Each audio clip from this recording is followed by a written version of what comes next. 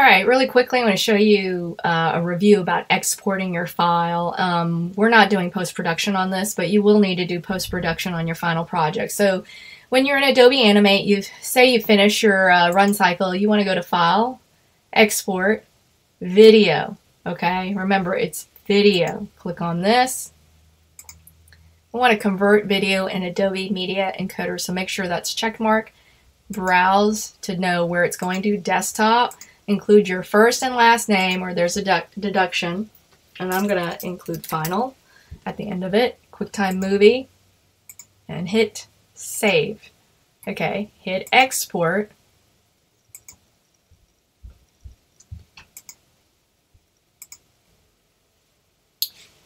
Alright guys, so now I'm in this window for Media Encoder. All I have to do is hit the green button, and it's going to go ahead and start creating that movie file. And then I can look at my desktop, and it should be on my desktop as whatever I chose to call it. So I have to minimize this.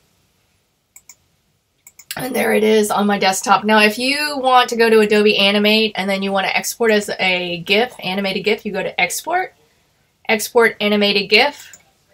Follow the instructions for where to export and save it to. And that will create a package GIF file, and then you can turn that into the assignment as well. So I want both the movie file and the animated GIF file. So here I would like you to drop it down 720 because that's 16:9 ratio size, and then hit done. And then it's probably going to go ahead and ask you. Let's see here.